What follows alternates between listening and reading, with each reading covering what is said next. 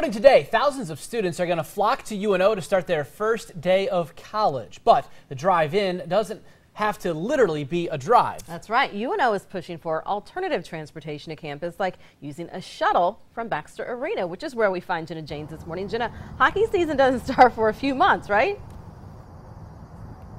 No, it's a little bit away, but definitely feel like it might be hockey season this morning with this cooler weather. Great start for back to school, but here in lot 26, this is actually going to be one of the best places for students to park on campus. You can park here for free right by Baxter Arena, and then you can see the spot right behind me. Just catch a free shuttle on over to UNO in order to get to those classes. Now, if you don't have a car, there are other options. For instance, there's bicycling with the B-Cycle system throughout Omaha, as well as Zip Car. That's a car that you can actually rent. And then new this year, they're also doing a ride-sharing program. So any UNO student, staff, or faculty member can actually sign up to try to get a carpool ride with someone else. It actually will match students and faculty to other people that live near them so that they can both get to campus together.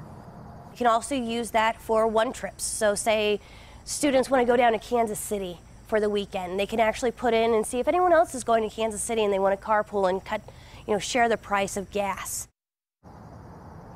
And by the way, if you do carpool, you get some of the best parking spots on campus. In some cases, it's even closer than the deans get to park. So definitely a little bit of an incentive there. But if you don't have a car, there's definitely other options. For instance, you could do their MAV Ride program. That, of course, is the bus system here. And since January, they've actually updated it that all you need is your MAV card to be able to get on that bus. Ridership has increased drastically since they've done that, Dave Cerise. And with all of those stops all along campus, it's going to drop you off closer to the building you need to get to than some of those parking spaces will. All right, Jenna, the rideshare program sounds like a great idea, but how do they make sure it is safe for the students?